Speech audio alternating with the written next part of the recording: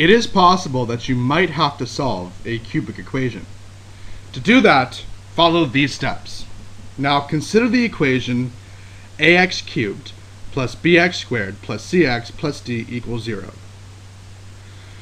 All rational solutions of this equation are going to be of the form plus or minus p over q, where p are all the factors of d and q are all the factors of a. If r is a root of the polynomial on this left-hand side of the equation, then that means that x minus r has to be a factor of this polynomial. So knowing a root, we have a factor, and then using synthetic division, we can divide out that factor and find the remaining factor. We can then solve that remaining factor. Now this sounds like a lot of theory, but here's really what we're doing here. Let's solve x cubed minus 2x squared minus 5x plus 6 equals 0. Now, we can use the rational roots theorem to determine all possible rational roots of this equation. And to do that, we use all of the factors of 6. Those are 1, 2, 3, and 6.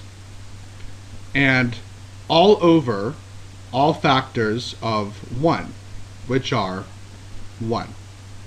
So our rational roots are plus or minus 1, plus or minus 2 over 1, plus or minus 3 over 1, and plus or minus 6 over 1.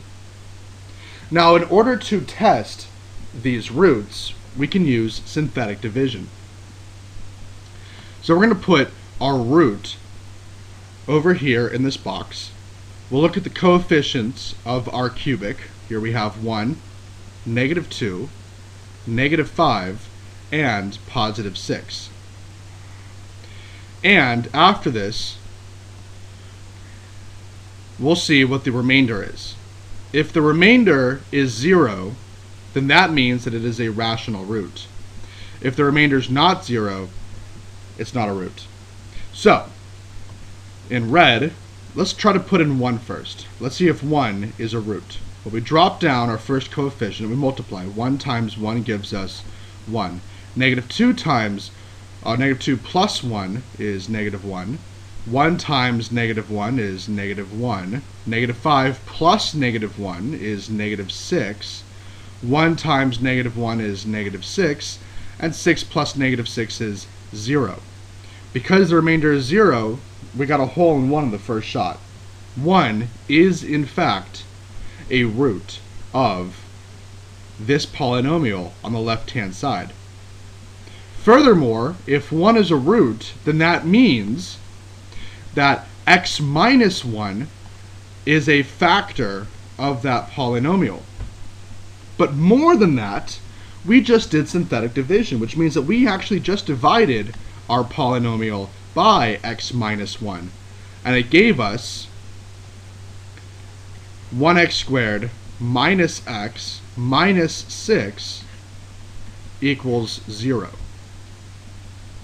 So, this is a lot of information that we got just from knowing that 1 is a root.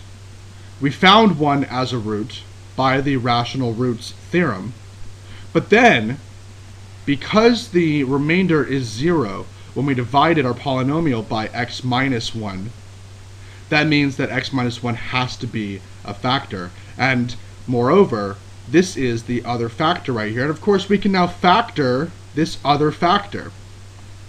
That factor is as, here we have x minus 1 times, two numbers that multiply to negative 6 and add to negative 1 are negative 3 and positive 2.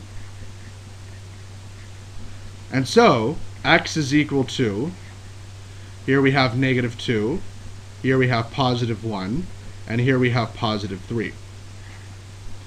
And those are all three solutions of x. This is where this polynomial crosses the x-axis. So, the rational roots theorem and division are extremely powerful in finding solutions of cubics.